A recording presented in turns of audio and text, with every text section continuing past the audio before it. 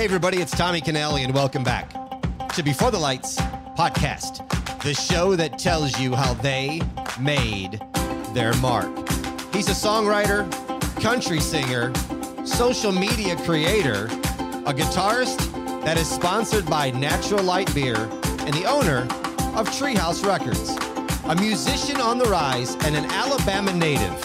Please welcome to the show, Jesse Cofty. Jesse, welcome to the show.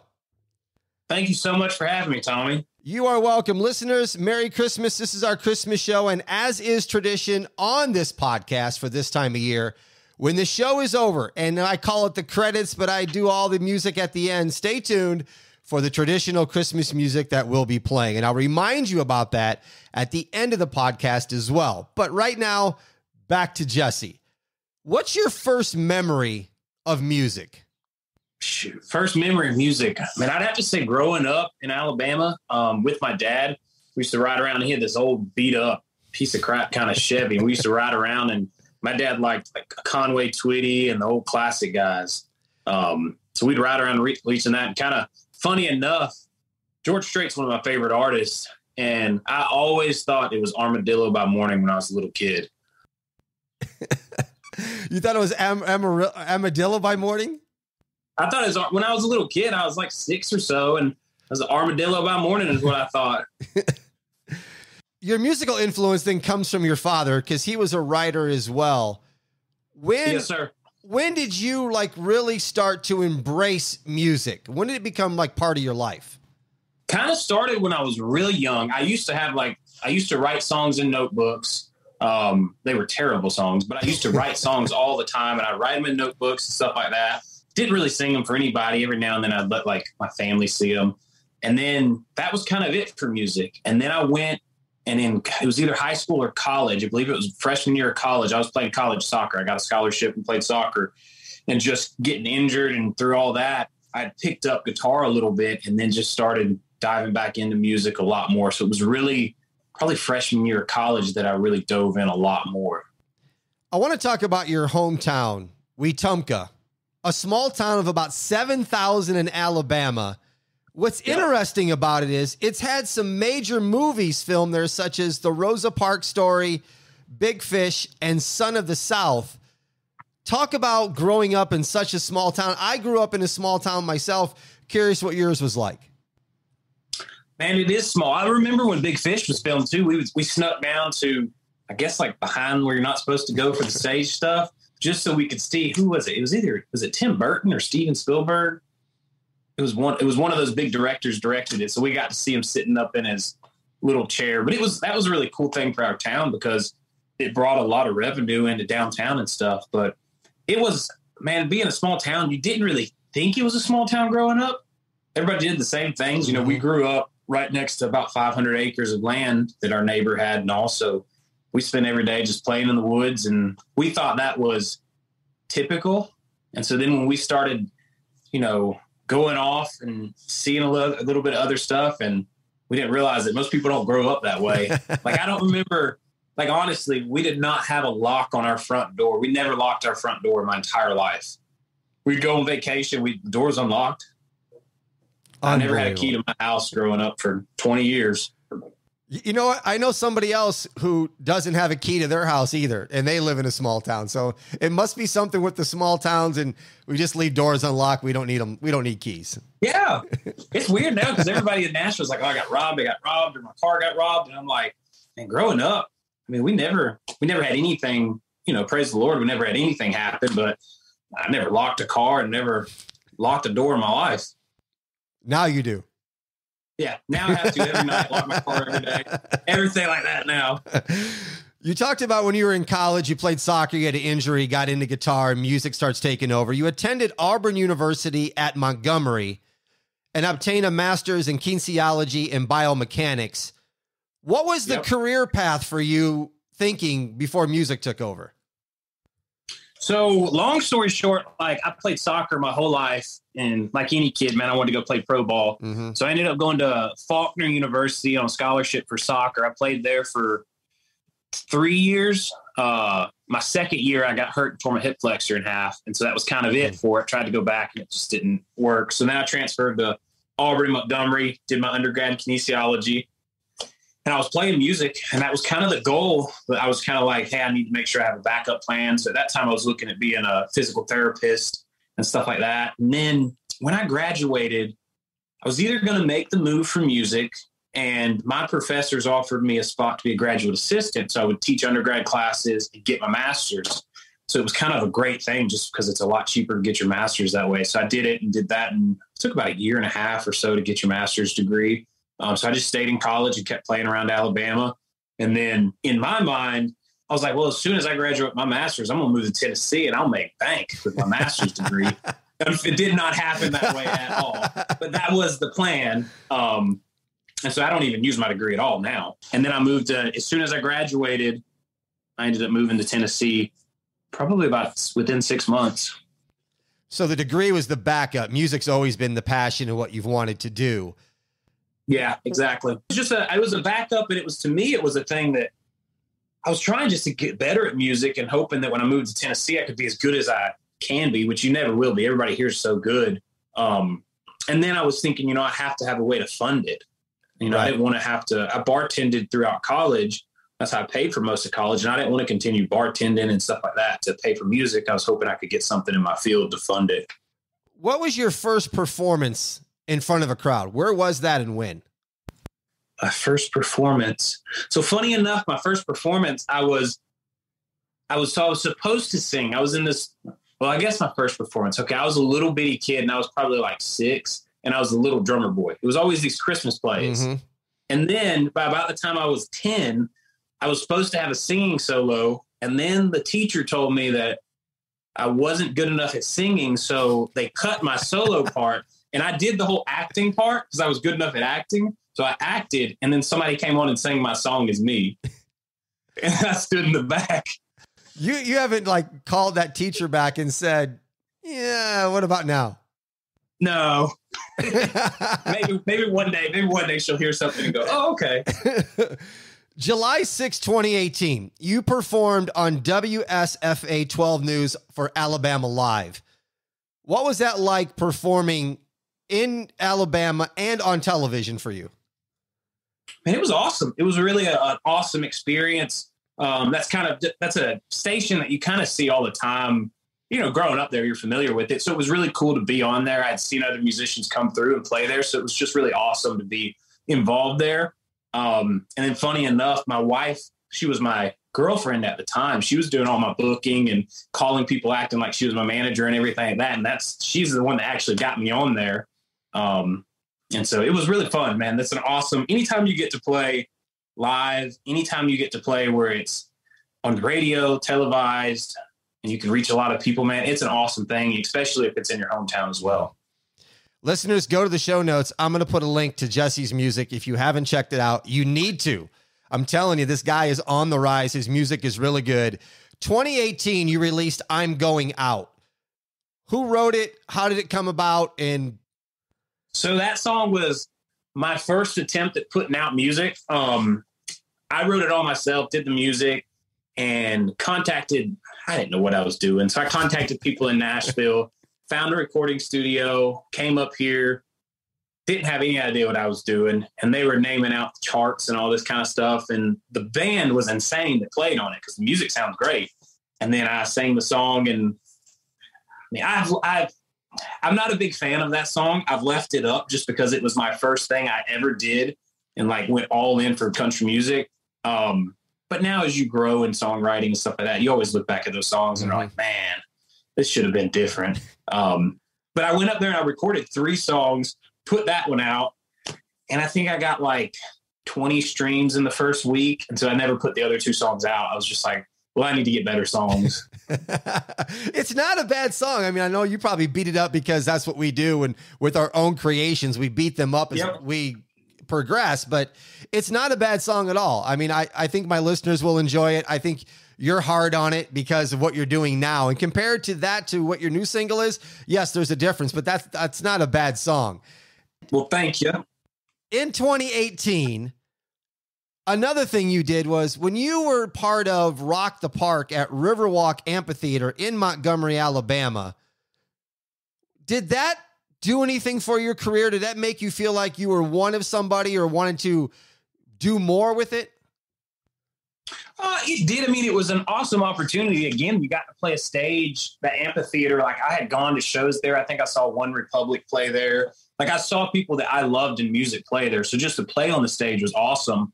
And that was one of the first shows that I had done where I had like a drummer and stuff like that. And it was just, I think it was just the cajon player. One of my buddies that was in my wedding played that for me. And so that was just awesome. You know, it was another one of those stepping stones to play in front of more people. When you first started playing shows, man, I would play shows to 5 people. So I remember one time I played a show and there was nobody. Did you play? I played there, and I mean, there wasn't even a bartender. I went to this bar to play, and they said, "Oh yeah, you're setting up out front." So I set up out front. I wasn't playing to nobody, so I just pointed my speaker towards the road and put it as high as I could get it, and just started playing. I love that story. That is fantastic. You got to use that when you know, take the stage one time in front of thousands and go, I went from playing to 0 to playing this.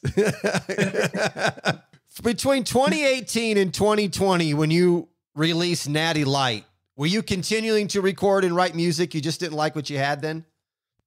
Yeah, I was continuing. I was recording my own little home studio, trying to get better at that stuff constantly. And I was writing constantly. I was still in Alabama, and there's not a lot of like co-writing that goes on in Alabama. So I was just writing by myself. And of course, when you write by yourself, you think everything you write is either amazing or terrible. So I was kind of just trying to prep myself. So when I got to Tennessee, so I was trying to write, I don't know how many hundreds of songs I wrote. I just wrote as much as I could just to, when I got to Tennessee, I could do the best with it I could. But at that time, I kind of knew like, hey, it's good in my opinion, but I don't think it's good enough. Like, I need to get better. So, and I wanted the next thing that I released after I'm going out to really be a step above. So I wanted to just kind of wait until I thought that I was really kind of writing on the next level, and I'll continue to probably look back at old songs and be like, oh, I should have done this different. But, you know, you just want to continually grow with it constantly. When did you know you had something with Natty Light that you wrote with a couple buddies of yours? And I need the background on this beer. Why was it Natty Light? So why it was Natty Light was my wife, my father-in-law, that's what he loves. He loves Natty Light. That's his beer choice.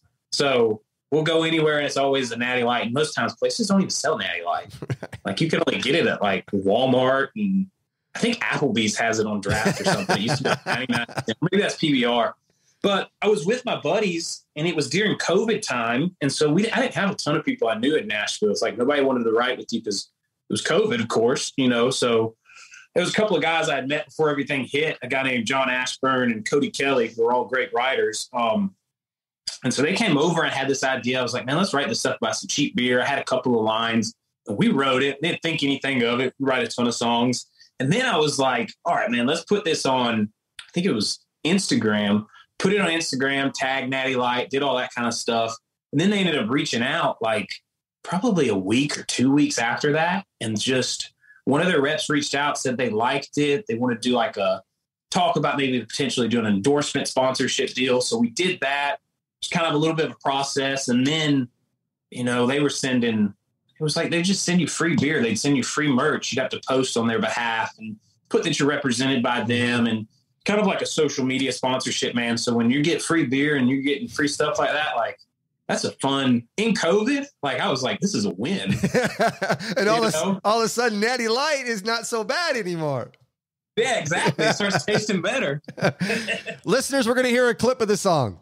I remember when I got my fake ID, $10 bill, burning holes in my jeans, my junior year. Never been so scared. The guy behind the counter said, you ain't fooling me. Son, you weren't born in 93. But he smiled at me and gave me that beer anyways. That was my first Natty Light. One sip and we were flying high. Yeah, when you ain't got much, man, it's enough to get the job done and get you a buzz. You'll be feeling alright, feeling just fine with good old Natty Light. That is a catchy song, Jesse. I mean, I really like it. Is it a true story of going to a bar and the bartender doesn't buy the fake ID, or is that just a line? So that part is just a line. Okay. So that was just the line. I think it was more of a true story for one of my co-writers. Because I never had a fake ID growing up. I didn't have my first taste of alcohol until I was probably 20 years old.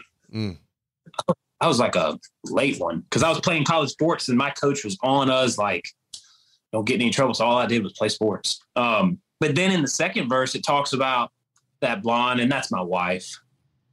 And that kind of where it correlates from having her father-in-law, where that's what his favorite drink is and stuff like that.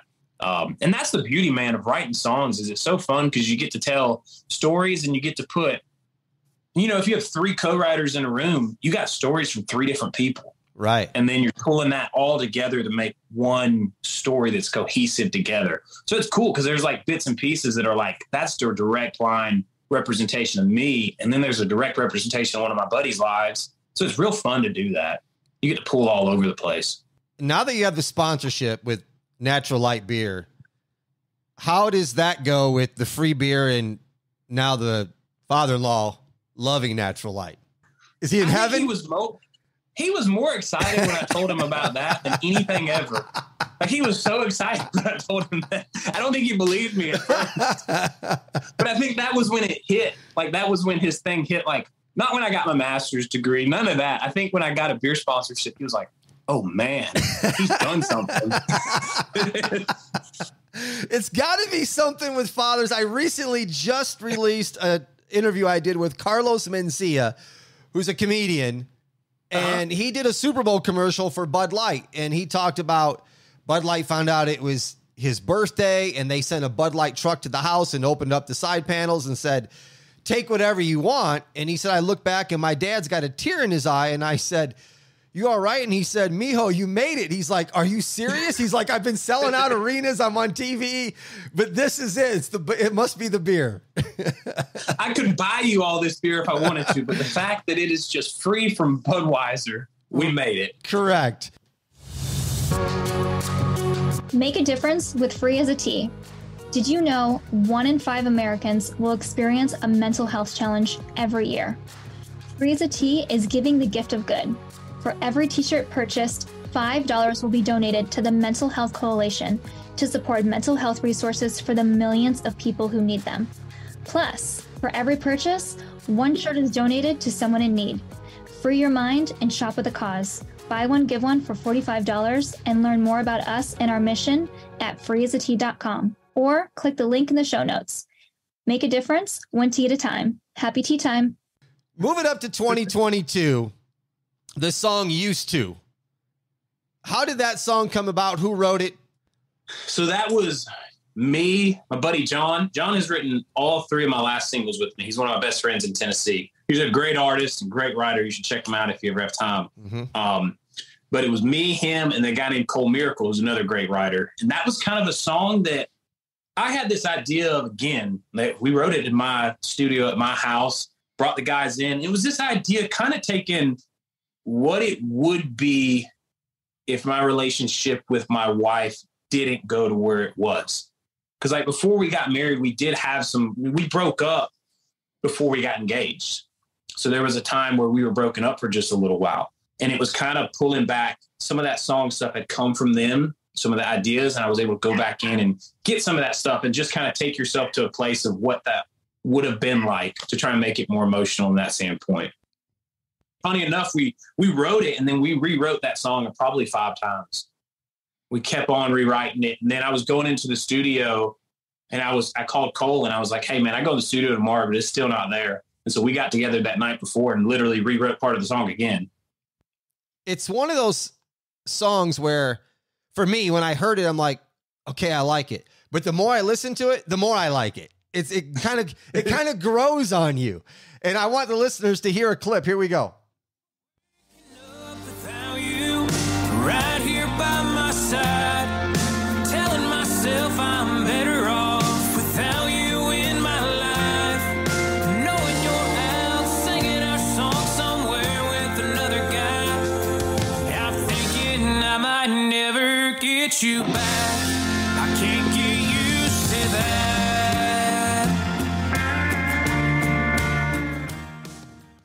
What's your wife think of the lyrics to that song?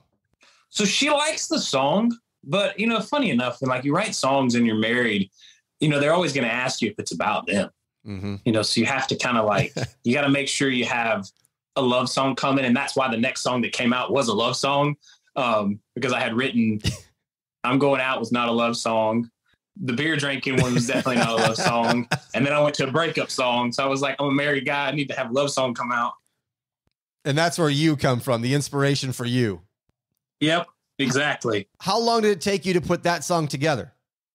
So that song is probably the longest song to put together because I started writing that song when me and my wife were dating. So that song was probably starting to be written probably 5 years ago, back to when I was like, I didn't release any music and I was just writing. I had written it and I'd written an entire song called You, and it wasn't there yet. And so I had never put it out. I was like, man, it's just not there yet. It's missing something, but it has some really good stuff to it. So then eventually, like, me, John, and Cole, who wrote Used To, like, we write a ton together. We write good together. I was like, guys, I have this song that I want to rework. And so we took it in and just reworked it from top to bottom. It has a lot of the same, like, lines, and the main idea is there. But we did reform a lot of that song, and that's where that came from. And so, man, it came together really fast once we went back in and rewrote it. But that song was probably a 5-year in the making song. What does this song mean to you personally? Personally, it's something I'm proud of, you know, to put something that I worked so long ago on, and then to up my talents and my writing ability so I could rewrite and have some great writers come in and help me with it. And then as well, just a song that kind of represents me and my relationship with my wife. You know, you're always growing up when you're getting, 19, 20 and stuff like that. And you don't know who you're going to end up marrying. And that's always kind of the thing in life. And you're kind of trying to prep yourself for that. And my dad always growing up was like, you're not prepping yourself for who you date, you're prepping yourself for who you marry one day. And so a lot of your decisions in life, that's where it's going to culminate to, or just who you end up with one day. So I tried to just keep that in the back of my head, living life, that one day I'm going to be married, and everything I did leading up to that is either going to help it, lead me to that person, or not. So that's kind of where that song came from. Let's hear a clip. You'd buy your love. Oh, buy your love. 'Cause you were the coast when I was lost. You were the beat inside of my heart. The only light when all my faith was gone. You were the words in every song, telling me I should just hold on. Oh, even when I didn't know what to do, I knew that I'd find you. What kind of feedback response are you getting from this single? That's been my best single to date so far. So I've just tried to grow with every single song that I put out, and I have successfully done that. And my wife loved that song. That's her favorite song, of course. And then just relationship with people wise, playing it at shows, people just respond to it. People love it. People through getting tags on social media, or people making Instagram videos to it, or TikTok videos or something along those lines. And then it's the one that's got on the most playlists and everything like that. So it's done the best for me. And we're hoping we can just continue that success on with the next song and make it even bigger and better. It could be the song that makes Jesse Cofty a household name. Hopefully. That would be great. That's the goal. I understand. That's the goal. What is it like for you to use, and from listening to you talk, your own life experiences to connect your music and then connect that with your fans? I think it's unique because everybody has a unique story in life, and everybody's unique story people can relate to. Everybody will be like, they don't have a story to tell. Well, we've all we can all connect with one another in some areas. So it's kind of like, be as true as you can in some of your songs, and hopefully it's going to connect. And sometimes, like I said before, you get your co-writers in there, and it's awesome because you get to have those people come in and connect with you. And you get to pull from their life stories and kind of make one big thing. And I think it's awesome too. The coolest thing is when you play songs and either people sing the words back to you, like that happened a it's been a couple of weeks or so. And that's just an awesome feeling, you know, when you can see people singing the song to you, or you get somebody to cry or anything like that. Like, that's just the best thing. Or even when you play Natty Light, if you can make a smile come somebody's face or make them laugh in a part or something like that, you know, you're doing your job as a songwriter is just really to make people kind of forget everything else for about 3.5 minutes and just kind of get lost. You've put them underneath your own label of Treehouse Records. When did you start the label? That label was kind of because when I was releasing my songs, I think, so I'm with my PRO is ASCAP, which is just your affiliated who you write under. It's not like you're signed to them or anything like that. And so like you can do your part when you do your publishing, that you can own your own publishing through a record. So you can create your own records. So I created Treehouse Records, and that was kind of, the name came from my dad. My dad owned a tree business called CNC Tree Service. And then my dad passed away probably 6 years ago now. And so we had a big tree house he built for us and stuff like that. So that was kind of just in honor of him, and just so that my music is all under one category. You know, if something ever takes off, I'm sure that I won't be able to put anything out under that anymore. But I thought it was just a cool thing to be able to do for right now. That'd be a good problem to have if you can't put it underneath there anymore. Yeah, that's a good problem to have one day.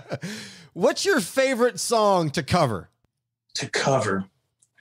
I tell you lately, my favorite song to cover, just if I'm playing out, I like that Buy Dirt song, just putting that out and singing it. But like favorite song to cover in like a full band is got to be like Kryptonite or something, just where you can get the whole band involved. Like we had a show here in Nashville a couple of weeks ago, and that was one we threw a cover in there, and it was Kryptonite. And that's a fun song to play, just because my guitarist gets to have some fun, and it's fun when you get to throw a rock song in there every now and then.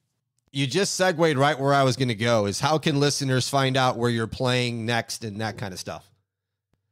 So you can just follow me on Instagram if you want, just Jesse Cofty. I have my TikTok that has Jesse Cofty Music. Most of my shows are put on Instagram. Whenever I'm playing, it'll be on stories. It'll be on the main page. You'll be able to find the stuff there. And then I haven't been playing as much lately. It's kind of down a little bit with the holiday season coming up. And then we're revamping for next year. I know we're going in the studio in January. I know we have about 4 songs that are coming out next year, and I don't know the dates on when each song will release. But I know we're going in January to cut the next song and then get ready on releasing for the next year. Listeners, I'll put a link in the show notes to Jesse's TikTok and his Instagram, and you can follow him there and then watch for releases on the new songs and where you might be playing.